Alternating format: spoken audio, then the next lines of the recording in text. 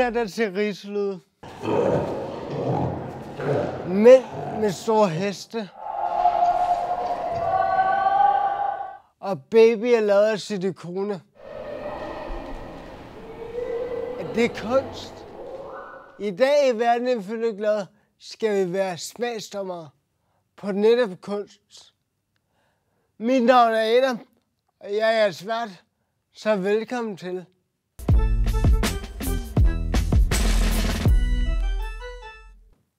I dag får jeg besøg af 3 personer, som skal hjælpe med at anmelde kunst.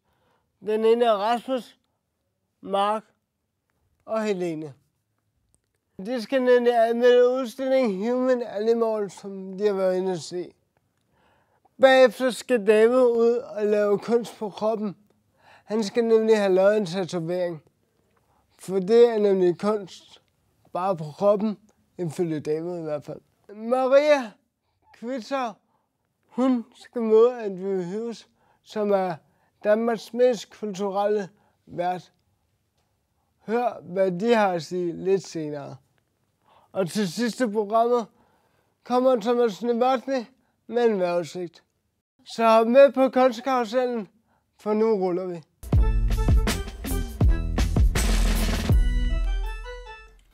Og så vil jeg gerne sige velkommen til Rasmus, Helene og Mark.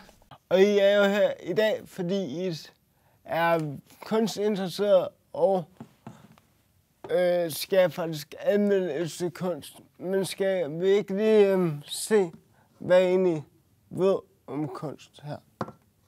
Kunst, det er det kan være et produkt, hvor et publikum kan afspejle sig. God kunst for mig, det er kunst, hvor man kan føle og røre ved. Man kan få ind med andre sanser end bare lige synssansen. Jeg synes, det er fedt sådan at bruge flere timer på at finde ud af, hvad det virkelig er. Så jeg tror, abstrakt kunst kan jeg bedst lide. For eksempel kunne det være en lydkollage, eller det kunne være en skulptur.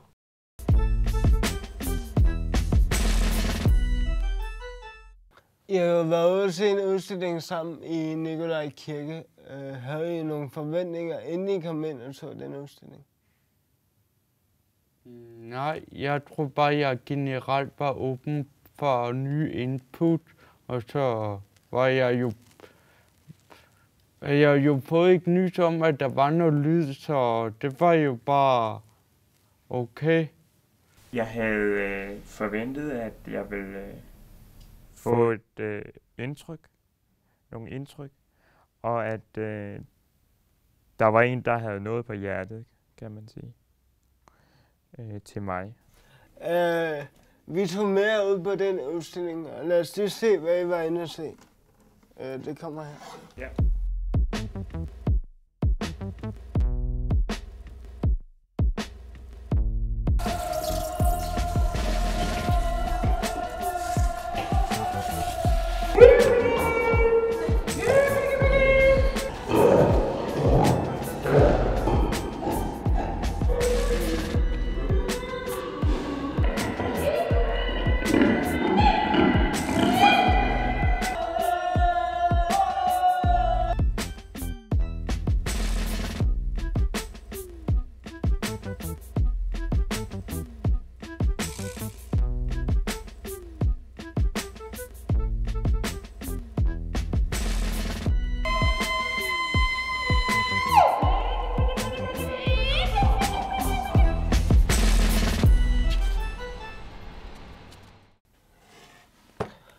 Mark, nu sagde du før, at du havde en god oplevelse derinde. Kan du fortælle, hvad du oplevede derinde? Ja, jeg oplevede, der var både noget visuelt og noget, man kunne røre ved, og så var der jo lyd på alle kunstdelene. Så, men det, der generelt er med sådan nogle ting, det er, at noget af det er lyd, og noget af det er visuel tekst. Og hvis man kun kan høre det, og ikke har mulighed for at få lidt det op, der står på de små sedler, så tror jeg Eller så vil jeg ikke få så meget ud af det, tror jeg. Helene, der er jo langt fra abstrakt kunst, som du godt kan lide, til det, vi var inde at se. Eller som I har været inde at se. Hvad synes du om det? Jeg synes, det var lidt skræmmende med de der lyde der, og de der og mennesker, man så, der opførte sig som grise der. Jeg ved ikke, om det skulle betyde noget, men jeg synes, det lod sig forstå på den måde, at man godt kan lære noget af dyr og omvendt. Rasmus, du har tidligere sagt, at du godt kan lide at afspejle dig selv i kunst. Kan du afspejle dig i grise og silikonebabyer? Nej, faktisk bestemt ikke. Det kan jeg ikke. Det er simpelthen ikke konkret nok til mig. Og det rører mig ligesom ikke et eller andet sted. Jeg tager det ikke ind på samme måde, som hvis det var noget, jeg kunne afspejle mig med. Var den for provokerende? Der var sådan en kvindelig muslim, der sagde som en gris, og gjorde ligesom en gris, for eksempel. Og jeg tænkte lige med, at muslimer, mange i hvert fald ikke spiser svinekød, så tænkte jeg, at det må være lidt provokerende for dem at se det et eller andet sted. Og måske har man lidt glemt at tage deres parti på en eller anden måde, eller i hvert fald ændre på formen, sådan så at det bliver vist på en anden måde. Det kunne jeg nok godt have tænkt mig. Men Rasmus, den her muslimske kvinde, hun gør det her i virkeligheden. Er det så ikke okay? Stadigvæk så synes jeg, det er absurd at tage et tema som dyr og mennesker, der prøver at agere ens. Det synes jeg altså.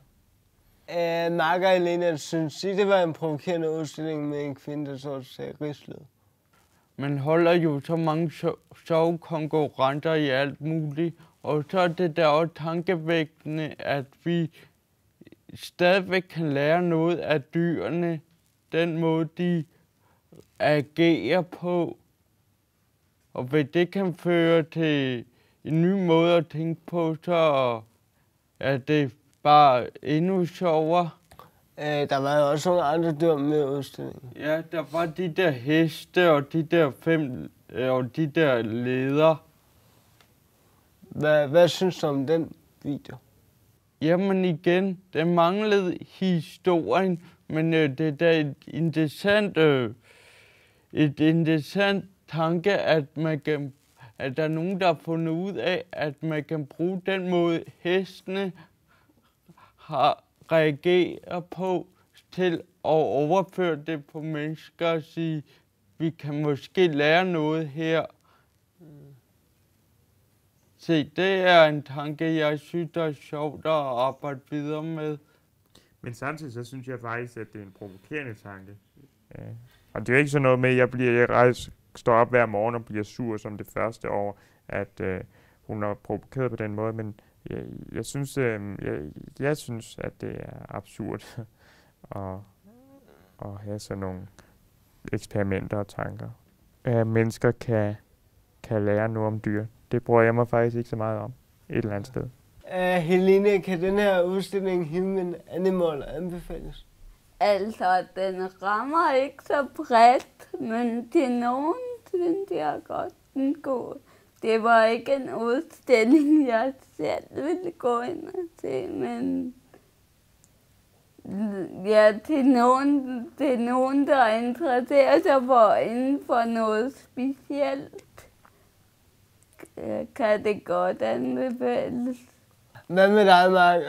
Du er jo nedsat syn. Var det en udstilling for dig? Det var en udstilling for mig, men den var, jeg synes, og den gav, og det er et godt element med, at der var lyd i, men det er nok ikke en, jeg vil gå ind og se igen, fordi jeg synes ikke, den sagde så meget, talte så meget til mig. Rasmus, skal du anbefale den? Jeg har kunnet lære noget ud fra den specielle oplevelse, det var Og jeg synes også, jeg har lært noget omkring, vil jeg så godt indrømme alligevel, heste og virksomhedsdrivelse. Lad os nu ikke snakke mere om det. Men hvad hedder det? Jeg synes, det er lidt ligesom at tage en tur på Christiania frem for en tur på Strøget. For ligesom at få en anden og speciel oplevelse. Det var alligevel meget rart. Og det synes jeg, den her udstilling også er et godt eksempel på. Hvis I hver især skulle sætte et ord på udstillingen, hvad vil dit ord så være, Mark? Den der interaktive måde, hvor man lige går med drager tilskueren med ind i det, den var speciel for mig. Hvad med dig, Helene? Jeg tror, det ville være mere bizarrt. Fordi jeg synes, det var bizarrt stillet op og udstillet. Hvad vil dit ord være? Det vil nok være dyrisk. Forklar lige, hvad. Jamen, det er jo den her sammenligning, hun gør mellem dyr og menneskers gøremål, kan man sige. Ja. Så kan jeg se jer. Smagsdommen her forklaret det er, at human animal er bizarre, dyrisk og interaktiv.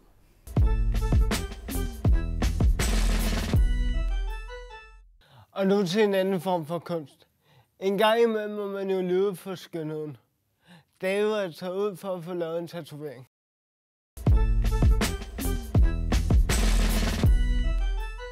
Folkens, jeg vil gøre opmærksom på, at det I ser nu kan virke ret voldsomt, så de af jer, der ikke kan tåle, bør venligst slukke programmet nu, eller holde fast i jeres mødre, eller hvad I nu har i nærheden af.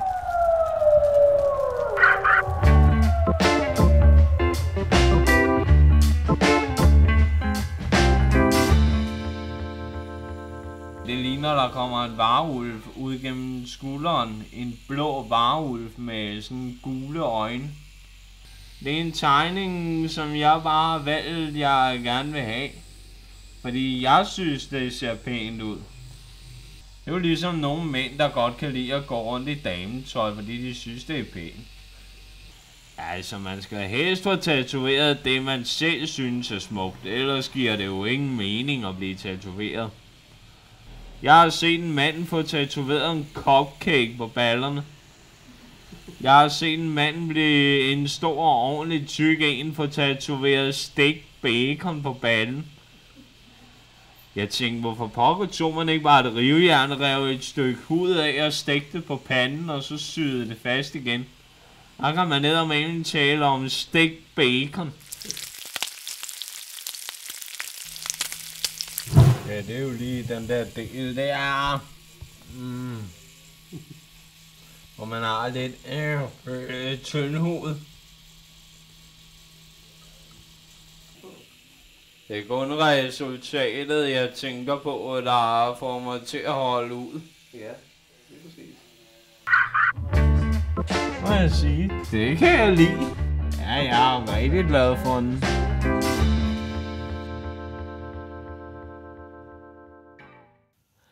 Synes I, tatovering er en kunst? Det er vel kun lige om det er at gå med smykker. Jeg ved ikke, om det er mere kunst end det.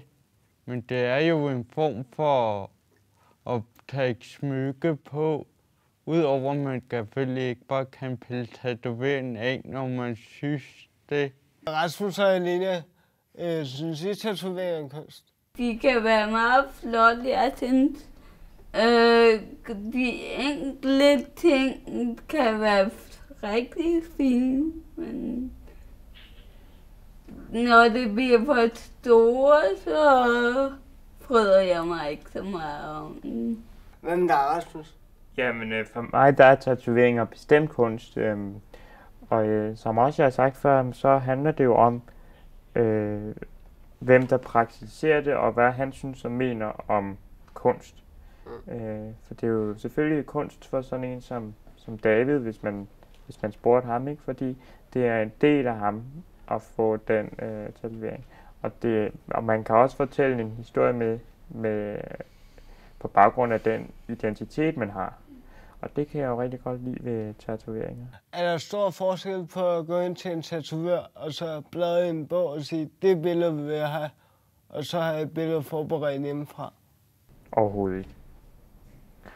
Det er jo derfor, at kunst er sådan en speciel genre, som det er. Altså man kan jo helt selv bestemme, og det er jo op til en selv. Og man kan som almindeligt menneske, helt almindelig individ, sætte fokus på nogle ting omkring følelser og holdninger med hensyn til tatoveringer. Altså, jeg synes, det kan gøre en forskel, det med at sidde og bladre i et hæfte også. Fordi når du har det med hjemmefra, så har du tænkt over ting der. Har du måske ikke altid, når du går ned bare og bladrer i et hæfte. Hvis man bare slår op i en bog, så er det noget mere almen. Alle kan jo få sådan en, men alle kan jo ikke få lige præcis din tegning. Det er jo noget unikt, og det er derfor, jeg tror, folk vil have en tatovering. Så er der forskel på en tatovering med et hjerte, hvor der står mor, og så en anden, der er mere abstrakt, som man selv har tegnet. Jeg tror ikke, man kan vælge på den måde. Jeg tror bare, for nogen, der kan det jo betyde noget andet, at få noget eller få en tegning på kroppen, som man selv har lavet. Og nogen, der er det fint nok at gå ned og få lavet det hjerte, hvor der står mor på. Og så må mor der også blive glad. Er der nogen af jer, der selv har tatoveringer? Eller overvejer det? Nej, altså. Jeg har ikke nogen, og jeg ved ikke, om jeg kommer til at få nogen overhovedet. Har du overvejet en tatovering? Jeg skal have en tatovering, og jeg har selv lavet den også, skal jeg sige. Men det bliver nok en gang i det nye år. Kan man sige, at jeg får den lavet? Altså, jeg er rimelig kylling med hensyn til det der med nål og det gør ondt, og hvad med mine feminine sider og alt sådan noget. Det skal jeg tænke virkelig godt igennem, inden jeg kaster mig ud i det. Men det betyder meget for mig at få den lavet. Det er der ingen tvivl om. Vil du fortælle, hvad det skal være, og hvor den skal sidde hen? Jamen, jeg vil godt fortælle, at det skal være en smiley, der skal sidde på skulderen. Og så skal der være sådan et banner op øverst og nederst af den her smiley. Og så op øverst, så skal der stå give out, som betyder giv ud. Og så nedenunder skal der stå never give up, som betyder giv aldrig op. Den glæder jeg mig til at få lavet. Så udefra, at vi har set videoklip og snakket om tatoveringer, kan vi så komme frem til den konklusion, at alt i princippet kan være kunst? Ja, det synes jeg. Det må jo være op til beskueren selv at bedømme, om det er kunst eller... For alt er jo kunst på en måde. Har I nogen? Ja, jeg synes alt er kunst, men det er op til dem. Det er også lidt op til dem, der ser og bedømmer det. Jeg kunne ikke være mere enig. Så Rasmus, Helene og Mark, tusind tak, fordi I ville komme her og dele ud af jeres kunstinteresser og anmelde Human Animal udstillingen. Selv tak, det har været spændende. Det har været en stor fornøjelse. Det var hyggeligt, at vi må komme.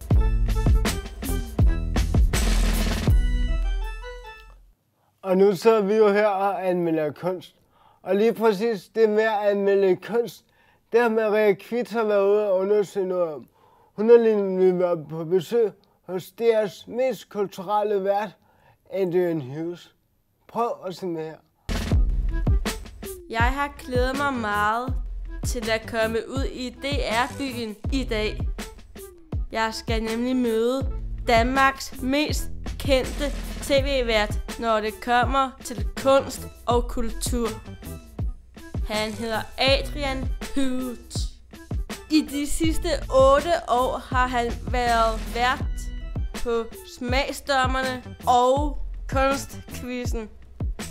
Jeg er nysgerrig efter at høre, hvordan det er at anmelde kunst. Og så er jeg også en lille smule nervøs. Sådan, mand. Jeg skal nemlig også anmeldes. Fortæl mig, Ja. Maria, hvad har du planlagt for mig? Jamen, det er sådan så, at jeg vil stille dig nogle spørgsmål inden for kunst og det med at anmelde. Okay. Og til allersidst, så vil jeg læse et af mine egne digte op for dig, Okay. som jeg selv har skrevet. Ja. Og så vil jeg bede dig om bagefter at anmelde det. Ja. Er kameraerne klar? Ja. Det var godt. Godt så. Hvad skal der til for at være en god anmelder? Det er jo et rigtig godt spørgsmål. Altså primært så skal man jo være meget åben, vil jeg sige. Man skal jo for eksempel et teaterstykke eller en bog eller en kunstudstilling, man skal forsøge at gå ind i det, åbne sig op og lade være med at tage udgangspunkt i sine egne fordomme, men mere sådan kigge på, okay, hvad har den her kunstner at sige mig? Bliver jeg så ramt af det? Forstår jeg det? Kommer det ind i mig på nogen måde? Er der noget kunst, der er sværere at anmelde end andet? Ja, jeg kan godt lide sådan græske søjler og diskoskaster og sådan noget. Ikke? Så jeg er sådan meget klassisk orienteret. Hvis jeg så kommer ind og ser noget, som er sådan helt vildt moderne, som ligner noget, der er sådan væltet ud af et skab, og som jeg ikke forstår, det kan være svært for mig at anmelde, fordi der skal jeg ligesom over min egen barriere for at komme til det. Ja, det er klart. Tror du, det er sværere at anmelde noget, hvis man sidder lige over for kunstneren? Ja, det kan jeg forsikre dig for, det er. Nu har du jo advaret mig om, at du vil tage et digt frem, eller et eller andet, og læse op for mig, ikke? Ja. Og det er da helt klart meget, meget vanskeligt at sidde over for kunstneren selv og sige sin mening, end det er at sige den et eller andet sted i fjernsyn, eller når man tror, at kunstneren er langt væk. Nu så vil jeg så begynde at læse lidt op af det digt, jeg har skrevet. Okay. Skriver du mange digte? Det her, det er den første digt, jeg så set haft skrevet. Okay, jeg lytter. Okay. Det er en dejlig varm dag, og der er sol på min vej. Mens jeg går en tur i det fri, går jeg ind i den grønne skov, fordi her kan jeg høre skovens melodi. Dens toner kan jeg lide. Lyden af grene, der knirker, og fuglene piper. Den blide vind i træernes kroner. Sangen gør mig glad. Jeg mærker, at jeg er frisk. Endelig har jeg gjort et fund. Det er så skønt at være i denne stund. Tak. Velkommen. Det synes jeg er et meget rørende digt. Altså, du viser en særlig evne. Tusind tak. Altså Maria, som du kan se, så bliver jeg rørt. Ja, Er det det kan jeg digt, godt ikke? se. Og det havde jeg ikke lige regnet med, at jeg skulle blive. Så derfor har jeg ikke taget Kleenex med til det her interview. Så nu vil jeg så sige til dit talkshow, at jeg vil godt lige have en pause, hvor jeg finder en Kleenex et eller andet sted i det her byen. Det er okay. Bare for at pusse næse og så videre. Ja, det er helt okay. Det er helt okay. Jeg kommer lige straks tilbage. Yep.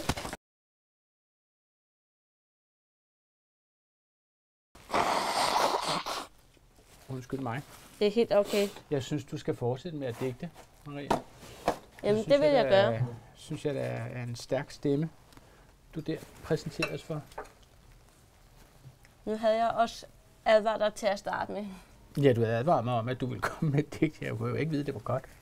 Nej, det er klart. Må jeg spørge om, hvorfor blev du rørt over det digt, jeg læste op? Og ja, hvorfor gjorde jeg det? Altså, det er fordi, jeg er en af de rigeste mennesker i Danmark. Det er jeg.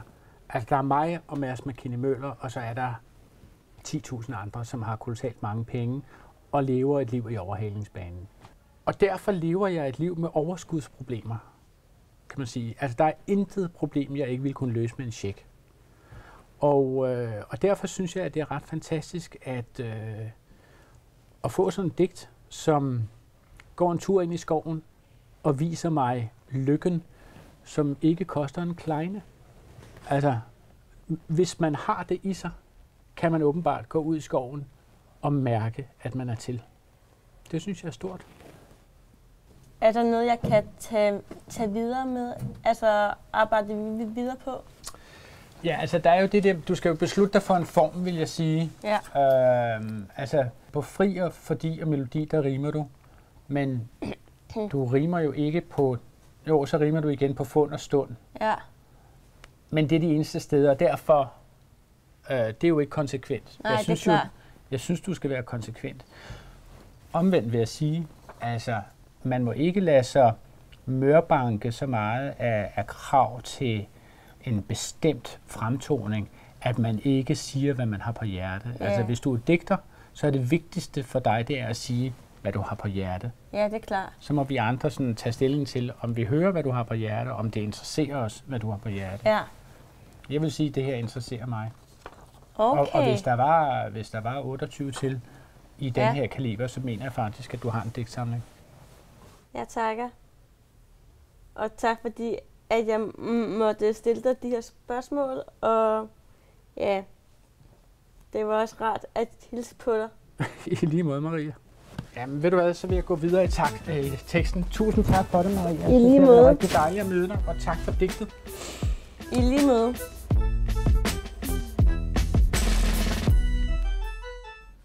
Måske er konklusionen bare, at kunst er kunst, så længe der er mindst én, der kan lide det. Det var alt, hvad vi havde at bringe her for Verden for glad. Tak fordi I så med. Nu skal vi til vejrudsigt med Thomas Velkommen. Hvad har kunst med sne at gøre? Kunst er rigtig mange ting. Sneen kan man også bruge til mange ting. Man kan lave sneboldkampe, man kan bygge en snemand, man kan komme sne ned af folks rygge, og så får de en kold skulder. Det er koldt, det er det jo, og der er faldet sne. Det er også rigtigt. Men er det også godt kælkevejr? Det vil jeg afprøve nu med den her sort sæk. Jeg vil prøve at gå op på kælkebakken her, og så vil jeg prøve at kælke ned ad bakken. Og hvis jeg kan komme ned uden problemer, så er det kælkevejr. Og så kan børnene godt blive sluppet løs med deres kælke, og så bare ud i Søndermarken. Der skal jeg også lige sige, der er rigtig meget sne. Nu er ikke så meget snak. Nu vil jeg gå op på bakken. Og der er ikke noget snyd. Der er ikke noget snyd.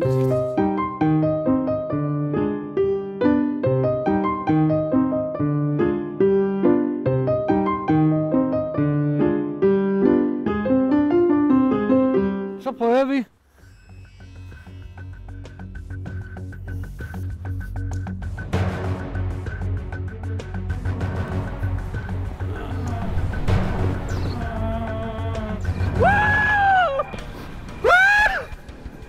Jeg vil så sige, at det er 100% kælkevejr.